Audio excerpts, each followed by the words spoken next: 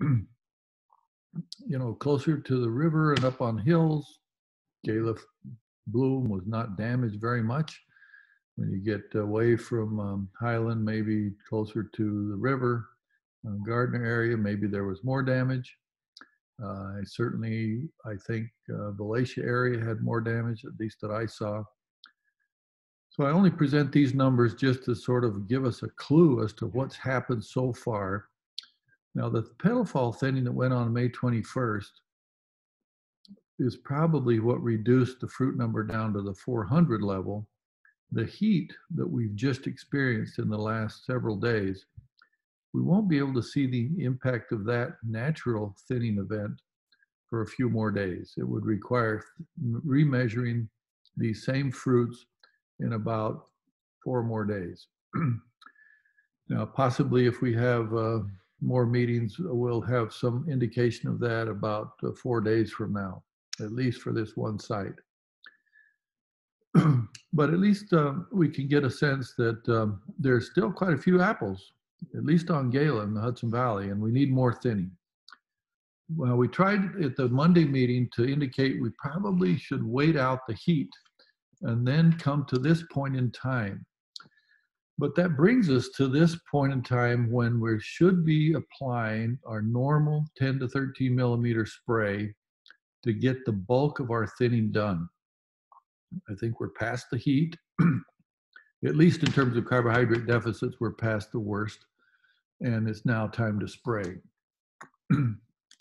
I appreciate also Dan sending me some fruit size data, and Jenny Christ for sending me some fruit size data that I think her brother Joel collected.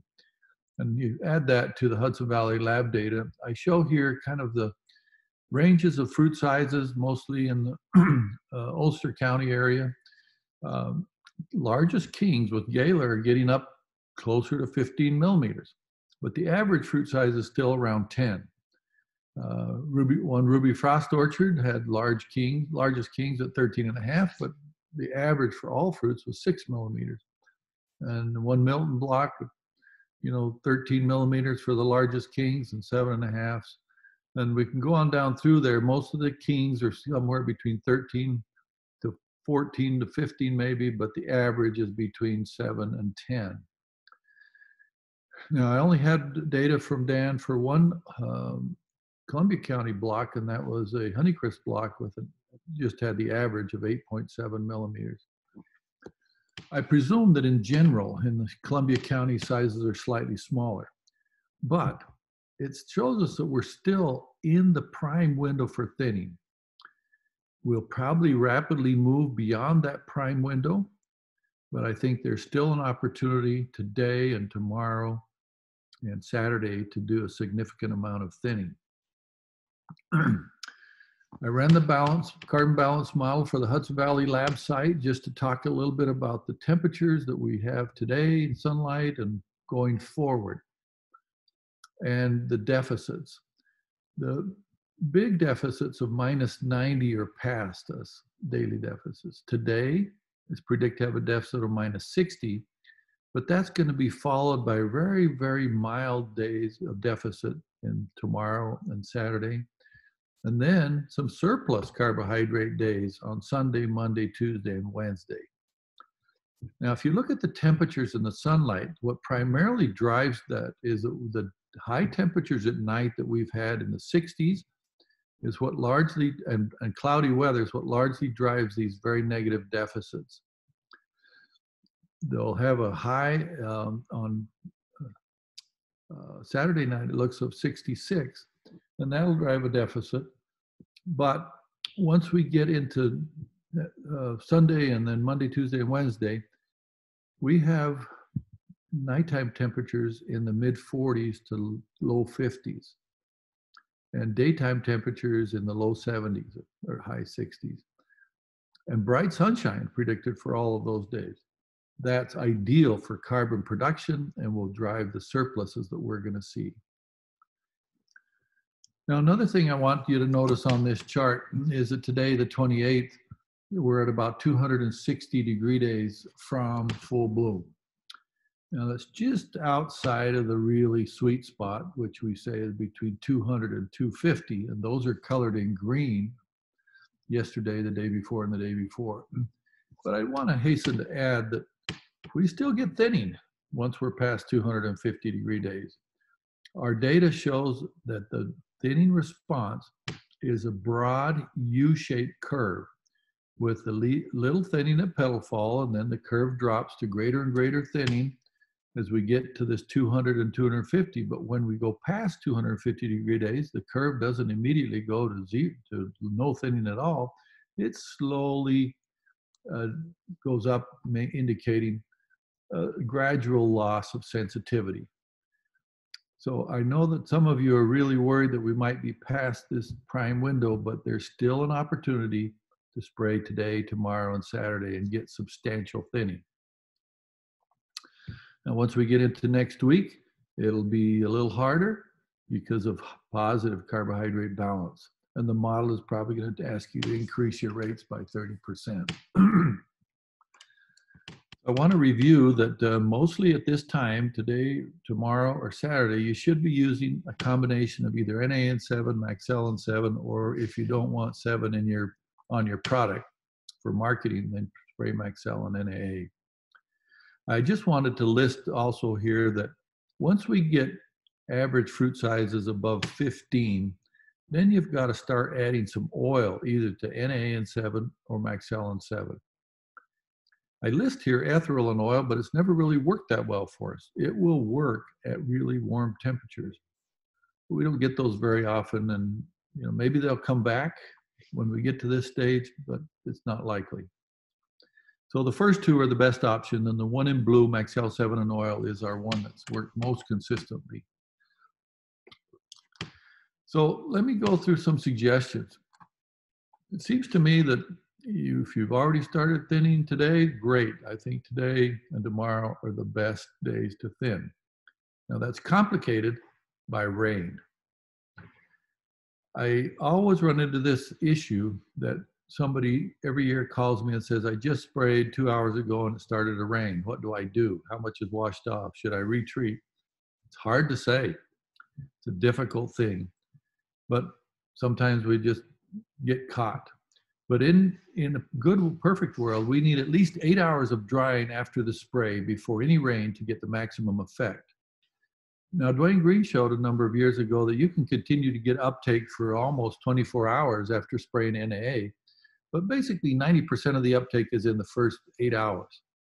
So try, if possible, to work around rain showers to get 8 hours of drying from the moment you spray before any rain. That may limit some of the spraying that could be done tomorrow. Now, if all galas were like the Hudson Valley lab, then I would spray a full dose of Maxell, which is 64 ounces on a dilute tree row volume basis, and a pint of 7 per 100 on a dilute tree row volume basis today or tomorrow.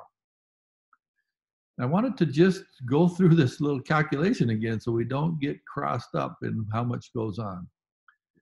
I used the example of a mature tall spindle orchard. When you measure it, let's just assume that it measures at 200 gallons. The rates I just quoted you are for each 100 gallons of the 200 gallons. So in essence, you have to double those rates I just gave you, which means you'd be putting on a full 128 ounces of Maxell, which is a gallon to the acre, and you'd be putting on 2 pints of 7 per acre. So the rates that I quote are always for the 100-gallon dilute equivalent. And then you have to measure your trees, determine the full tree row volume, then calculate how much chemical goes on an acre. Now, you don't have to spray 200 gallons of water. You can spray 100. I love 2X applications. You can spray 75. And I love 3X applications. Or you can even spray 50 gallons of water. I'm not so enthused about that because it's 4X, and I love 2 or 3Xs, but 4X will also work if you're in a pinch to get over ground quick. Now, I'll be happy after I finish here in a couple more minutes to go back through those discussions, anybody that's still confused. Now, if you don't spray today or tomorrow, and you wait till Saturday or Sunday to spray, then you're looking at a much milder thinning response, because both the fruits are getting bigger and because the carbohydrate balance switches to a very positive level. So you will need to increase your rates at least 30% if you wait to spray on those days versus spraying yesterday, today, or tomorrow. I end with just saying, I love to get the data, see what's happened, and then make decisions on respraying. So anybody that wants to measure fruit and is willing to, send me the data and I'll interpret it and give you further suggestions. If you measured already once and you're going to measure again on Sunday, that measurement will probably include, to a large extent, the natural thinning we got over from the heat and anything you did as a petal fall spray. It will not really show the impact of a spray that you put on today or tomorrow or Saturday or Sunday. To get estimates of the impact of those sprays, you've got to wait and measure 3 days after the spray and then 8 days after that spray. But that's kind of a little introduction to a discussion I hope we can have now about what are your concerns and how can I help? Thank you, Terence. We do have one question that's come in. What base are you using for your degree days? The base is 38 degrees. It's a plant base. Alan Laxo and I did a number of correlations with different base temperatures. Most of the ones on NUA are insect-based or disease-based, but this is more of a plant-based. It's 38-degree base. I'm not real happy with it. I was telling another group yesterday that I'm trying to make a whole different degree day model that will account for temperatures even below 38, because plants are responding to all temperatures above 32 degrees. Okay. We had a couple of questions come in beforehand. First question is, will applications of Solubor 1 pound per 100 gallon and urea 3 pound per 100 gallon to a poorly set crop do anything to help keep the remaining fruit from dropping? Not very much. The Solubor could have helped if it was applied at pink. When it's applied at petal fall at this time, it will do nothing to improve the retention of damaged flowers or weak flowers. The urea could potentially help weak flowers be retained, and so I probably would try it, but I don't think it's going to help very much. Okay, thank you. Another question we have is, if we thin tomorrow, how do we factor in natural fruit thinning we cannot see yet? That's the real challenge. I said in our emergency meeting on Monday that this heat wave is going to give us some thinning, and nobody can really say what it is until we measure fruits. So we should measure fruits, and in about 4 days we could tell you. But my best guess is, based upon what I'm seeing in the Hudson Valley Gala data, that we still will need more thinning, even though we got some thinning from the heat. So this is my opinion. Your livelihood's on the line. It's not my livelihood, but I still think that you should use a full rate of thinner today or tomorrow to get from where it looks like we are with Gala down to the reasonable crop load. I don't think the heat wave is going to knock them all off or knock off near enough. Okay. Question. When we are in the rescue thinning stage, would you increase rates 30% as well next week or this weekend? Okay, so let me, I think I saw a similar question from a person that contacted me directly, and I don't think anybody's to the rescue thinning stage yet. At least the fruit measurement data that I saw, that Jenny sent me, that Dan sent, that Donna sent, we're still in the normal thinning window. So you really have to get average fruit sizes up to 15. The kings will be 18 or 19 or 20, and the average will be 15 before we start calling it rescue treatments. So I want to emphasize, I think the rest of this week, we are still going to call normal 12 millimeter thinning. Now, once we get into next week, it looks like it's a cool period. And fruits will be getting bigger, about 3/4 of a millimeter per day. And so if we're in Tuesday, Wednesday, Thursday time frame, and it's cool, we're probably going to have to increase rates. But the carbohydrate model will indicate that. So it doesn't go that far for me right now, but it is indicating that we'll have surpluses. And the recommendation is going to be increase rates 15 to 30%. So I think you'll need to do that, plus add the pint of oil. But a lot of it depends on how well the sprays that may have gone on yesterday, today, tomorrow, and Saturday work. And that I'd love to sort of wait a few days and try to see how that's looking before we talk about rescue treatments next week. So I would not add oil this week. If you're thinking you already need a rescue treatment and add oil because your fruit's getting too big, just be patient. Don't get too worried yet. Just put on your normal thinning spray now. Then let's try to maybe have another conversation, say Tuesday or Wednesday, and have more data and make a decision then on whether or not we increase rates. But that one next week will need oil.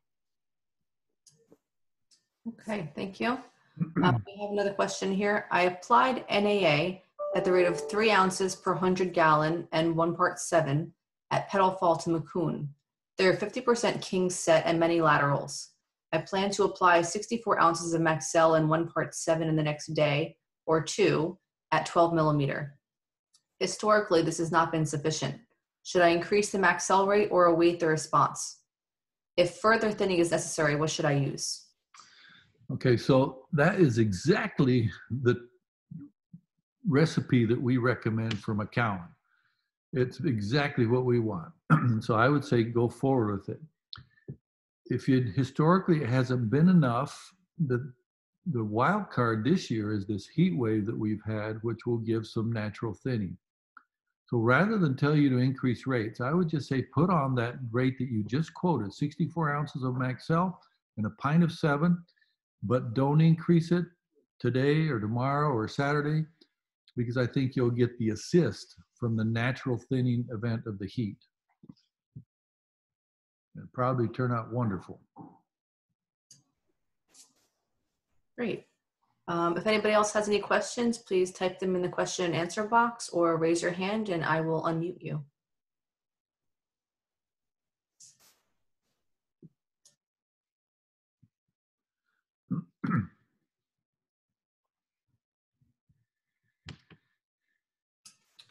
No, nothing so far.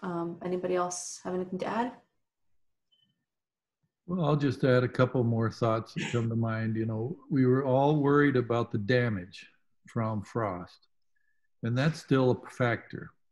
It may be that the little bit of data that I've been able to look at from the Hudson Valley lab didn't have much damage. Gala came through, but on blocks where there was significant damage, you still want to be cautious. You still want to maybe not put on full rates.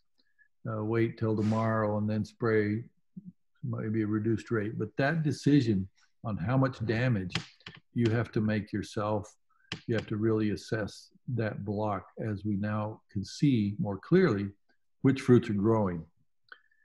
If you don't have fruit diameter measurements, just go out and try to systematically look at a couple of trees about how many kings are there, how many big fruits look like they're actually growing.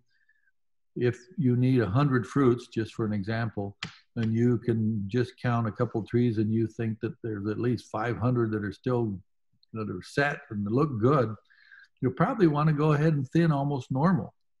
But if, because of the frost damage and the heat, you really look at that tree carefully and you need 100 and you really only can count about 150, you probably would be very cautious. Because many of the small laterals that aren't really look like they're really bigger, they're going to fall off from the heat wave. Now that's what the fruit growth rate model does. There are fruits out there you can see right now that we already know are going to fall off. I looked through Donna's data of Gala, and the model says there's 400 that's still growing, but there's still 600 fruits on those trees. So it's telling us 200 of those fruits on those trees, even though they're there, they're in the process of falling off. You just can't see it yet.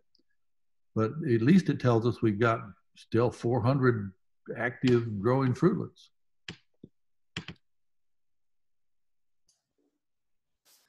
A couple more questions have come in.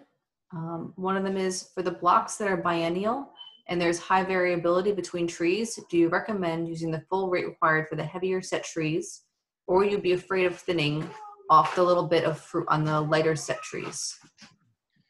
It's always a problem with biennial bearing because you get this variability going and it's difficult.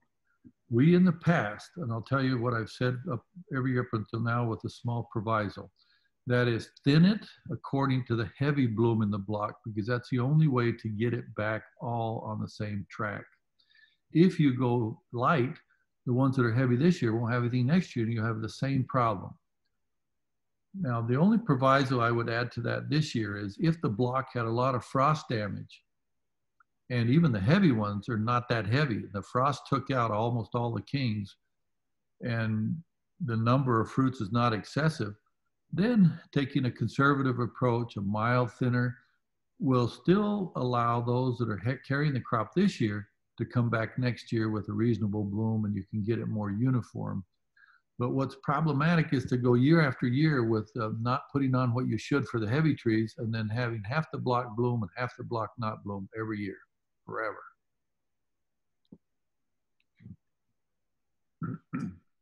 An additional question, many blocks in the Hudson Valley have cold damage. Would you still shut off the nozzles on the bottom half of the tree? I took that slide out of what I was going to say because I feel like I'm redundant and repeating myself too many times. But it's still my opinion. Where you had frost damage, I think the bottoms will naturally thin down, and what drift they get from the upper nozzles will do the adequate thinning job. And so I would shut off the lower third of the nozzle banks. If you have 10 nozzles, shut off 3 or whatever you've got on each side. A third.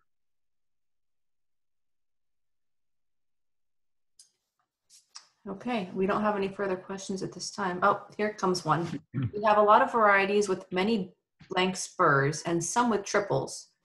Don't want a small crop of fruit. How do we adjust thinning rates or don't thin?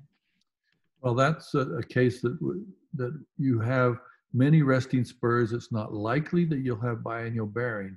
Therefore, you want to conserve the ones that have fruits to doubles. Triples is too many. You never get really quality fruit with triples. But what you would love to do is take off that third apple, or if you have 4, the third and fourth apples, leaving all the rest of them with doubles. That is best done with just 7. So if you really are down to a lot of resting spurs and the crop is not too heavy, just come in with 7 right now, today or tomorrow or Friday or Saturday. And hopefully that will thin down the cluster to 2. I think that with the heat and some 7, we'll probably do a pretty good job getting clusters down to 2. Like, for example, Donna's data in the Hudson Valley lab shows we're down to 2. But the problem there is every spur still has 2, and there's no resting spurs. Okay. Next question. With a good king set on Ida Red approaching 14 millimeters and many laterals, no petal fall 7, would 5 parts per million and 7 still be okay? It will be the perfect spray today or tomorrow. If you go all the way to Saturday when it cools down, or Sunday, I think you'll need to increase that to 7.5 parts. But Ida Red thins quite well at 5 parts, and I think it'll thin very, very well this year, today or tomorrow. All right, next question. We used promoline on some cold blocks. It looks like it helps stick on apples, but many apples have only 1 or 2 seeds. What do you recommend on thinning these blocks? We also tried to answer that question when we did our promoline work initially, and I don't have a perfect answer for it. Promoline does help stick on fruits with low seed counts, but you can also thin them off really easily. In the experiments that we ran, the cold damage was so much that we did not have a full crop, so we did not thin at all. So the question is, with your promoline, do you still have more apples than your target number? And I think that requires you to go to each block where you did this and really make an assessment, a really serious assessment of how many apples are still on that tree. If you're anywhere near the target number, even say 50% over, I wouldn't thin at all. Because some of those low seed count fruit will fall off naturally. But if what you really end up with is like 5 times as many fruit as you want, you have to thin. And in that case, mild rates of thinners, medium dose of Maxellin 7 will take off some of the weakest low seed count fruits, but it won't take them all off. So maybe the person that asked that question could come back and follow up with, really how many fruits are on those trees when you spade Promelin.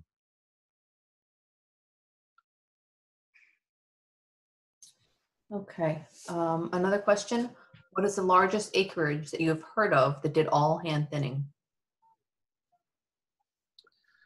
In New York, I think 1 acre. But in Washington, the 3,000 acres of Washington fruit, Fuji's, or the 1,000 acres of Oval Fruit Ranch, Fuji's, is all hand thinned at Blossom. But they employ about every single farm worker in the entire state on those 2 farms. But hand thinning at Bloom, just it takes an army of people.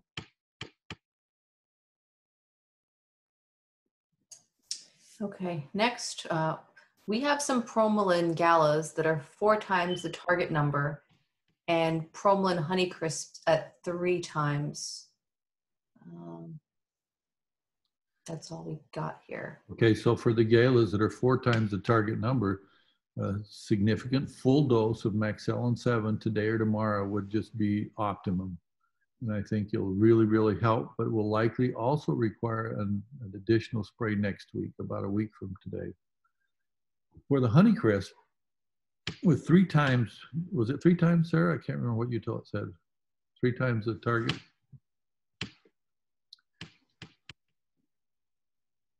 Yeah, with Honeycrisp, I think it also justifies a full application of NAA in 7 right now at 7.5 parts plus a pint of 7. Now, Maxell works on Honeycrisp. It's a little bit sensitive, so I'm afraid of high rates on Honeycrisp, but it works quite well. But often we get really large fruits, so we prefer the NAA and 7 on Honeycrisp. Okay, we've went through all the questions that came in so far. I wonder if I could just ask Dan to speak a little bit about what he's seen around the valley, in addition to maybe what I've picked up on the data I've seen. You've been there, Dan, and with your eyes, talk a little bit. Sure. I think back to 2016 when we had that slightly earlier freeze, the early tight cluster, and we were concerned about will the fruitlets stay on because of that maybe hidden winter injury. And what I'm seeing out there are actually really good seed counts. I think what is setting is setting. So I'm not so concerned about the effect of frost. I think the frost we've experienced have already expressed their damage. And the flowers are gone, the fruitlets have already dropped. I'm not sure on the heat wave. The weather changes here and it moderated quickly. So what looked really, really serious on Monday, and it has now, as you've said, switching over into carbohydrate surpluses here by the weekend. So what does that mean? I think people do need to thin, and the crop in a lot of places is heavy. The galas are really set. They really are. And some growers are out there yesterday in the high heat, putting out the full rate of Maxell and Carbaryl, at least into the upper portion of the trees, turning off their lower nozzles. But set looks good, and I think we do need to thin. I would also like to hear from our participant that asked the question about Promelin and their fruit set. I do have a Perlin trial out there. So I'll have some data on that this year, but I would like to talk to that person if they could reach out to me. I would also like to say thank you to Jenny and Joel Christ of Christ Brothers Orchard for doing all those blocks yesterday. So I imagine they're going to go back in either Sunday or Monday to remeasure. I've got four examples that I'll go in and remeasure on Sunday. So by Monday, we should have some information, more information to go with Donna's information. And maybe we should consider having another meeting, another Zoom, if Terence has time in his schedule. I have time and I have the interest, so it would be great if we could get that data before we have the meeting, though. So. Right. So if we collected that on Sunday, we'll probably need some on Monday to get it sorted through and analyzed. So we'll definitely work on that. But the bottom line is that there's a great crop out there, and I am kind of curious, though, Terence, on when we talk about size, because our eyes are drawn to the king fruit when it's there. And sure, I measured some King Honeycrisp singles, rare apples, but a few of them are out there, and they were 15.5 millimeters. Yeah. However, everything else really on average is 8 millimeters. And we saw, the average of what we posted earlier in this meeting, that average fruit size is running, in the 6 to 9 millimeter range.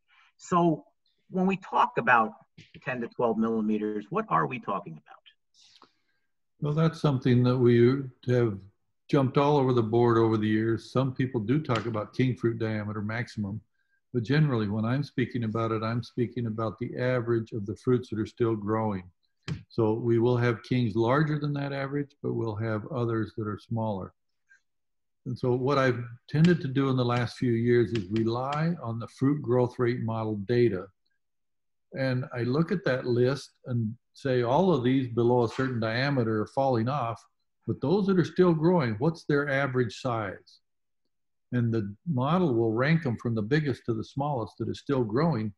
And then you can have an average of things that are still growing. And that's what I judge to say the 12 millimeter spray or the 16, 17, 18 millimeter spray. So we still have time for the 12 millimeter spray because I don't think the average of all the fruits that are growing, at least from the data that Donna sent me, is bigger than 12 millimeters. The kings are 14.5, the biggest kings, but the average of all those that are still growing is less than that. So that's something maybe we ought to define clearer all the time of what we're talking about, because you're right, our eyes are drawn to the biggest ones, and so we sometimes get really worried, wow. Yeah, my impression yesterday, particularly in Ulster County, where we're kind of fearful that we're in the thinning sweet spot and the size is going to get away with us if we hold off. But I sort of came away saying, well, we have a little bit more time. We do. Mm-hmm. I think. Also, my intention is to continue the 4 sites that I'm going to do. I'm going to continue right on through June, because as it's been a few years, but you and I had discussed, I think back in 2015, of we can use the growth rate model to evaluate June drop. And so my intention is to continue it at least weekly through June once we get past this thinning period, and just to, see what we see for June drop. Good, thanks, Dan. Those are helpful comments to the discussion. At this point, does anyone else want to chime in with any more questions or anything for Terence? Keep an eye open on the e-alerts. I'll send something out on Monday with the timing of another final thinning meeting of the series. Also, doing these Zoom meetings is something new. Well, it's not new for Cornell people, but it's new in terms of program delivery for us here in the East.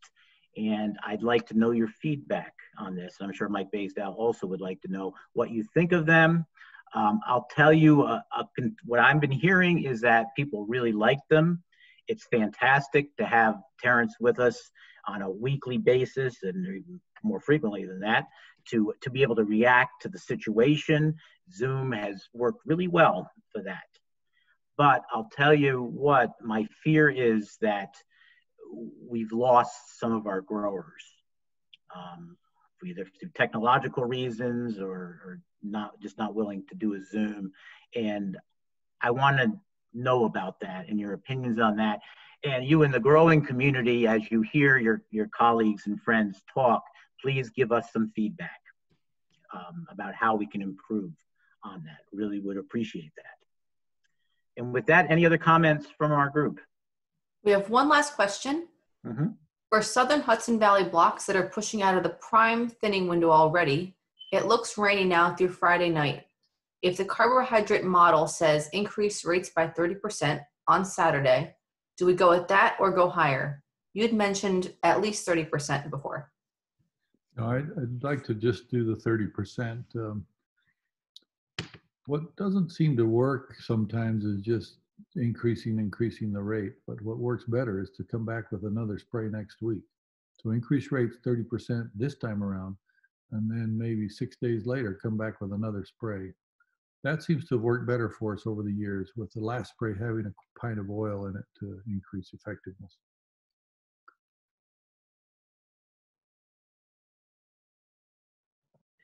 Okay, any more questions? Okay, if not, Terence, thank you very much. Donna, thank you. Sarah, thank you. And everybody have a good rest of the day, and we'll see you again next week.